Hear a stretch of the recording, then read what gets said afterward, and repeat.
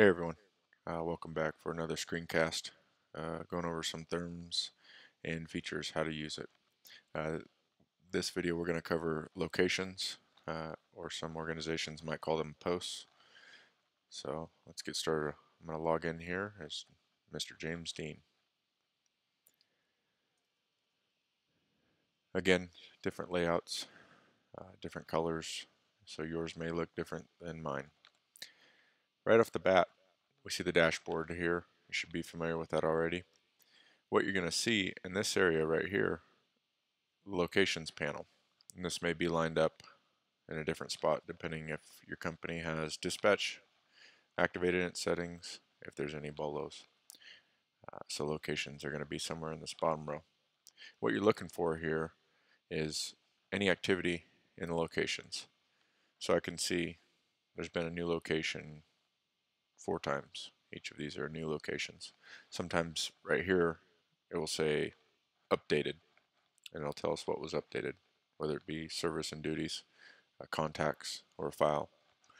So if I'm a security officer and I'm working at the Cascade Shopping Center and I see I've been working there for a few months and I log in and I see that Cascades has been updated, it's going to be beneficial to me to go ahead and check the Cascades and see what was updated.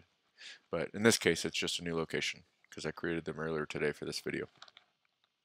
So the location view is going to look a little different also. Sometimes you'll have a location briefing right here. If you have, your company has scheduling activated in their version of THERMS.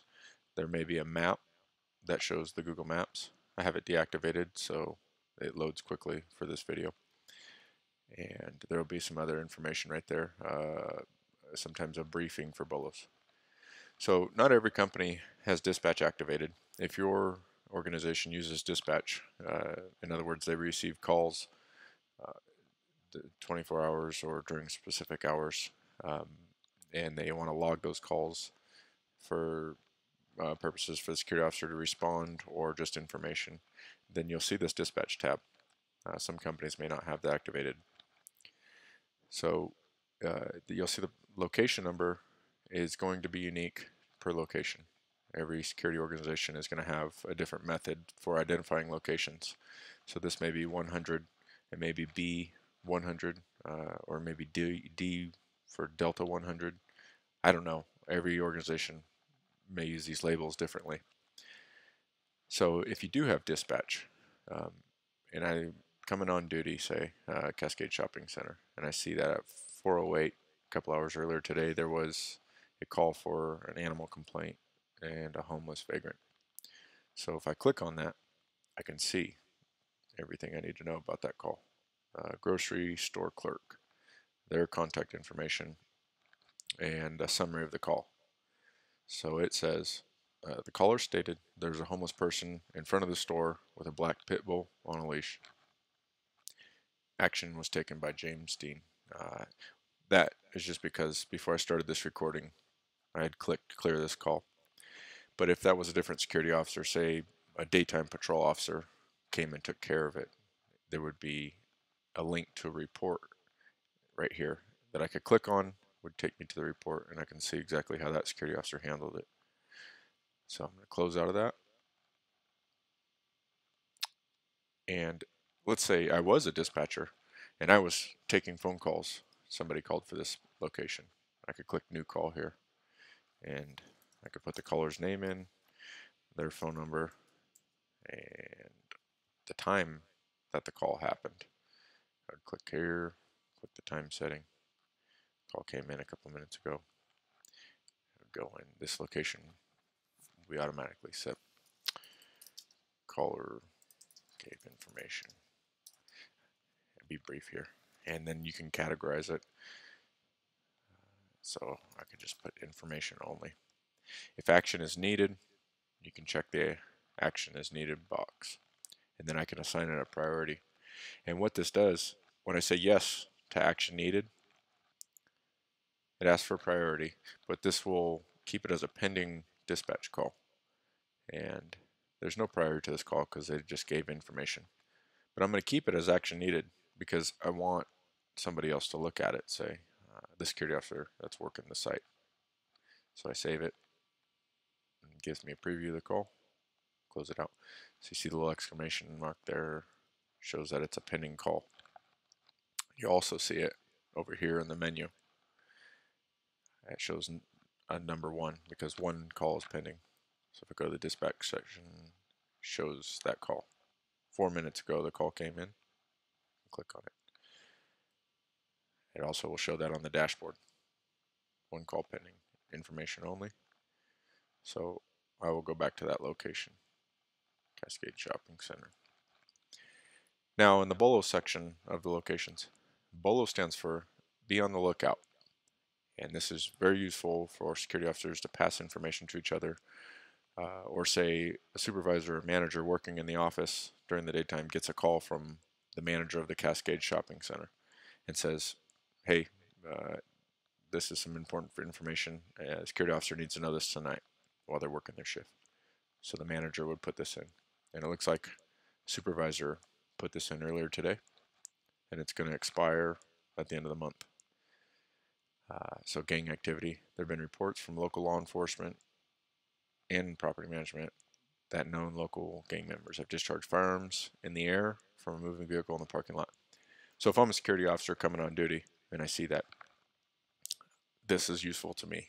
If I hear shots fired, firearms going off, then I may have a little bit of information where it's coming from. I would say that this would be more useful if it had a color or a description of the vehicle better, so I can be on the lookout for a certain type of vehicle, or maybe even a license plate number. So you'll notice something here. I can't edit this BOLO. All I can do is attach files. And so say I created a BOLO, I would have an edit button. But since I didn't create this BOLO and I'm just a regular user, I cannot edit another person's BOLO. This is a supervisor that created it. Now, he or any other supervisor can edit BOLOs. That's just some useful information if you don't see the edit button. Now I can view inactive BOLOs. Say this is the first time working at this location, and I want to know what's been going on in the past. So I see a low priority bulletin here that's expired. There's a black pit bull that's been seen with a homeless person on the northeast corner of the shopping center. Be cautious, this dog has been known to be aggressive. So that's useful information, obviously. And I did see that there was a dispatch call that had something to do with a dog earlier today. So there we go. Already I'm getting useful information by cruising through the BOLOs for this location. Moving on to service and duties. Service and duties are going to be used different for every location and every organization. I like to think of services as information for the location, whether they be post orders, local law enforcement contact information, or maybe community rules. Now duties are the green icon boxes, and those are tasks that we have to complete or something that we as security personnel are assigned to do for this location. In this case, it's lock parking lot gates. So I'll go into some other locations here, and we'll see what kind of service and duties they have. Luxury apartments. If I go here, this one has a duty that is lock, unlock laundry rooms. And it gives me some information about what time to lock them and what time to unlock them. That's useful when I'm completing my report. In another screencast, we cover reports in detail, but any tasks that are assigned to a location, you'll see in a report when you're completing the report for that location. It gives you an option to check the box as complete and put a time in that you did it. So those are great for completing in reports. Now the blue boxes, again, those are services. This one is our post orders. Gives us details on what we're supposed to do while we're patrolling the location. So there's some more information there for that. And it can tell us when it was last updated, which is also useful. So if I've been working at this apartment community for a few months, and every couple of days I log in online and I notice this one was updated, I can see that somebody changed something in here, so I'll reread it. But I already know the community rules because they haven't been updated in a while. So that's how you can view that last updated timestamp. So it gives us the community rules here. Only personal assistant animals are allowed. No other pets or animals of any kind are permitted. Smoking, possession, manufacturing of drugs, all that good stuff. So these are scrollable boxes. If there's a lot of information, you can cruise through there. Okay, moving on to the reports tab. And this will show us any past or current reports. This one is in progress by John Doe. So I can click on the report and go to it. He hasn't entered any information yet. But I can show you here. Here's a duty in that box that showed us service and duties. The green one is a duty to lock and unlock laundry rooms.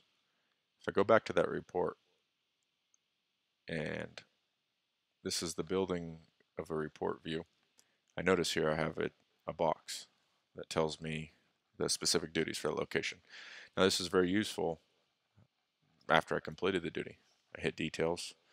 I can get a refresher on exactly what time, what I'm supposed to do. And then I can check the complete duty box.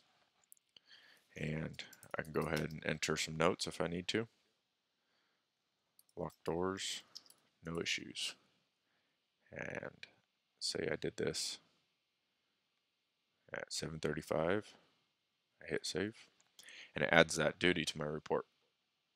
And again, this report, once it gets completed and approved by a manager, it will go to the apartment manager or whoever's in the subscriber list for this location. So I can take a look here. In the subscribers box, we have 3 people that are going to get notified of that report once it's completed. Those are automatically emailed. Now these are added by supervisors and administrators in the THERMS system for your company. So you shouldn't be able to add users in here if you're a regular user. So back to the reports. Say I wanted to create a new report for myself. I could. I hit new report. Now we've got 2 reports in progress. It's completely acceptable to have one report with 2 different officers if we're working the same shift or overlapping each other. But again, that's going to be a company specific procedure and how they handle it.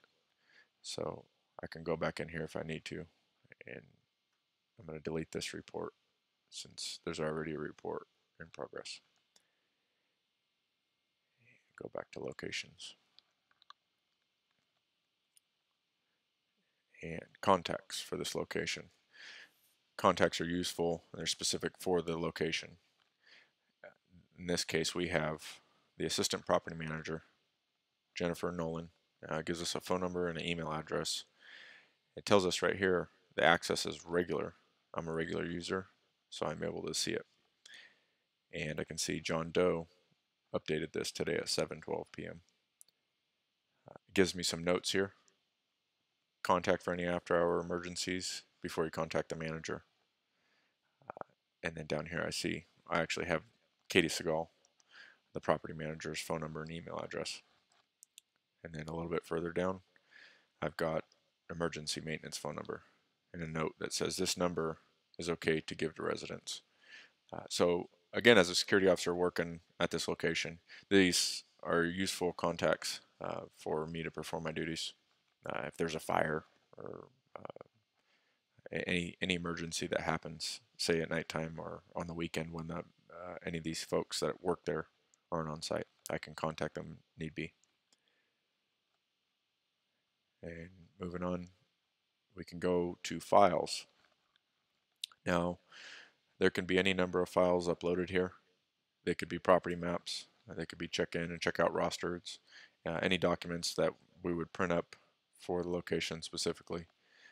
These files are uploaded only for this location. They're not viewable anywhere else.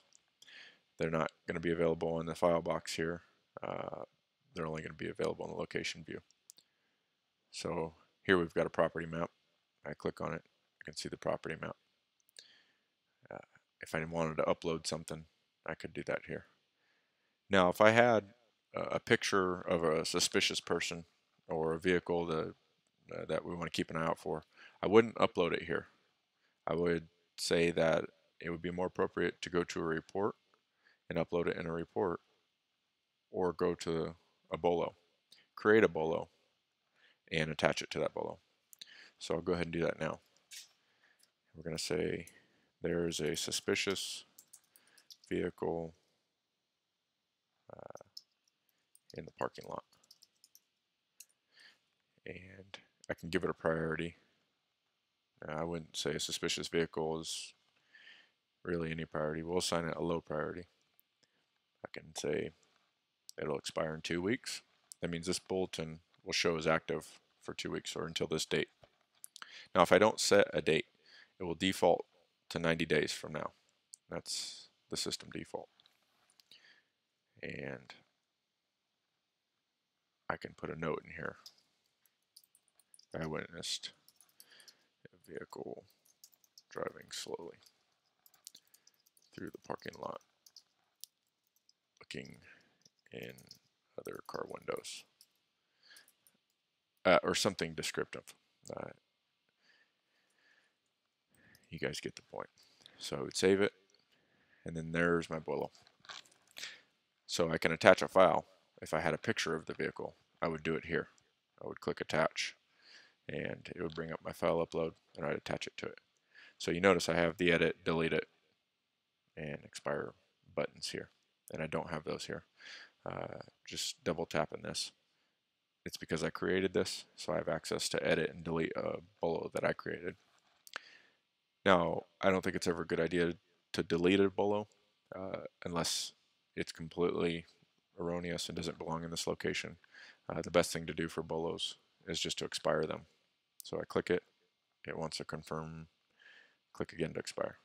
So then it moves it out of here. So we still have a record of it, but it's going to be in the inactive BOLOs. All right.